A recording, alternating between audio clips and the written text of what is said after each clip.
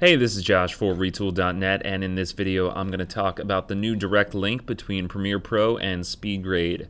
Before I go ahead and do that, I want to give a big shout out to Steve Cutney, who created the new Retooled intro. I wanted to thank Steve a lot for that. He put in a lot of hard work and effort to make that awesome intro. So hopefully that'll set the tone for the next round of videos, and we'll keep featuring Steve's amazing work. Now back to the topic at hand. I want to go ahead and show you guys how direct link between Premiere Pro and SpeedGrade works.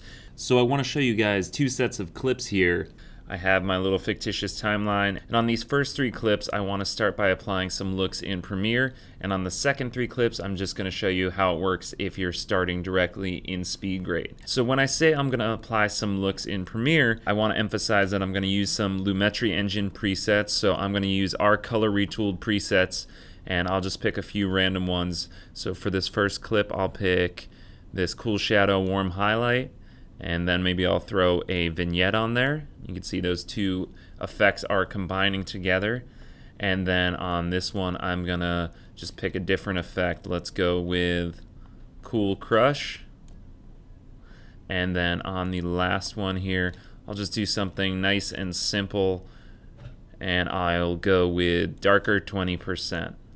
So I have my three looks applied to these clips, and on these last three we'll just start in SpeedGrade, and I could show you how it works both ways, but I also want to give you one of the limitations of the way this works. So if I go over to File, Direct Link to Adobe SpeedGrade, hit Yes to send it over to SpeedGrade. That'll close the project out in Premiere and bring me over to SpeedGrade.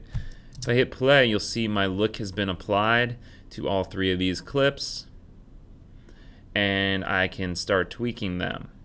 And on these last three clips, of course, I haven't done anything, so no big deal there. Now the thing I want to show you is that when I combine two effects in Premiere, that's actually not going to work with the new direct link engine. So it all looks fine in here until I turn my primary effect on and off, and then all of a sudden it's only the vignette and I no longer have the cool shadow warm highlight. So let me show you a way around this. Instead of stacking your effects in Premiere, which you can still do if you don't want to tweak them in SpeedGrade, but if you actually want to be able to tweak them in SpeedGrade, let me show you how that's done. I'm just going to hit this button, which is going to send it back to Premiere, hit yes, and now it's going to open my project back up in Premiere. So you can see this time I can only see the vignette on there. So if I go, it still seems like both effects are on there, but for whatever reason I'm only seeing the vignette because that is the Lumetri effect closest to the bottom of my effect stack. So I'll delete the cool shadow warm highlight effect, and there is my vignette. And the way I'm going to get around this limitation is to use an adjustment layer. So if I just stack that right on top of my layer and I just trim it to the length of my clip, I could then come over here and I'll throw that same effect on it, the cool shadow warm highlight, and I think it was this first one here. And now what I'll do is go to File, Direct Link to Adobe SpeedGrade, hit yes,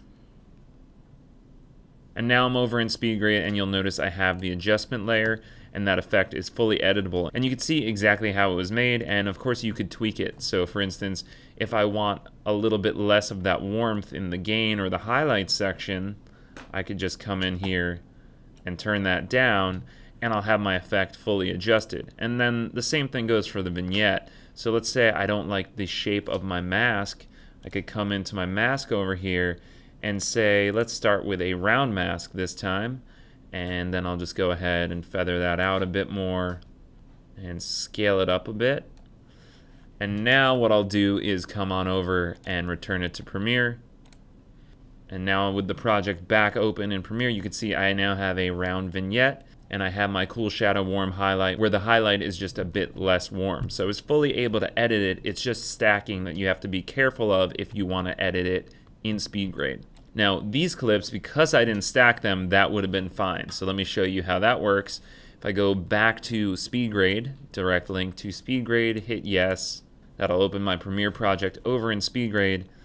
And if I come on over, click on one of these clips, you can see all the effects of how this was made. There's the bloom, the primary, and then there's the auto color match. So I could come in and I can tweak different aspects of this, and I could come in and change the primary. For instance, this clip is a bit dark. So let's make it brighter overall. And I'm also going to come on over to the shadows. Well, that's a bit too much, and I'm going to make them a hair brighter. And if I come back to Premiere and I mouse over that clip, you'll see my effect has been tweaked. So let me show you how it works if I just want to start in SpeedGrade. On the last 3 clips, for instance, I'm going to go back to SpeedGrade. And now with my timeline open in SpeedGrade, it's really simple. I could just come in and I can use some presets. So here's some of the looks that are included with SpeedGrade. So I could double click on that and I could apply that effect to this first clip. And on this second clip, I'm just going to do something crazy to make sure it's really clear to you guys. And then I'll come on over to the last clip and I'll pick another preset, and then I'll come in and do another slightly crazy color correction just so you guys can see that as well. And then I'll just return it over to Premiere. And now if I go to these last 3 clips, you'll notice this one has that black and white preset, this one has that crazy color correct I did, and then this one has the combination of the preset and of the primary effect I did. So just to reiterate, if I do the adjustments in SpeedGrade, I can stack as many things as I like, and they will come through in one Lumetri effect here. If I want to stack in Premiere multiple Lumetri presets, I have to use adjustment layers if I want to be able to tweak them in SpeedGrade. So that's the thing I just wanted to explain to you guys to make it clear how to work with presets like Color Retooled. And of course, please check out Color Retooled. I'll have a little bit at the end of this video showing you guys how Color Retooled works. So I hope you enjoy this new direct link relationship between SpeedGrade and Premiere Pro. I think you'll find it's really quick and a great way to work without having to render every time you want to make tweaks. Be sure to check out our new product, Color Retooled, which is a set of looks presets for Premiere Pro CC. A ton of easy presets that you can use in Premiere and SpeedGrade CC to quickly edit the look of your clips. Everything from brightness and contrast to vintage effects to things like vignettes that editors can quickly add to their clips and keep working. Also check out Relink Retooled, our conform tool for Premiere and Final Cut that will let you conform to your QuickTime media of different durations and file names than your original media.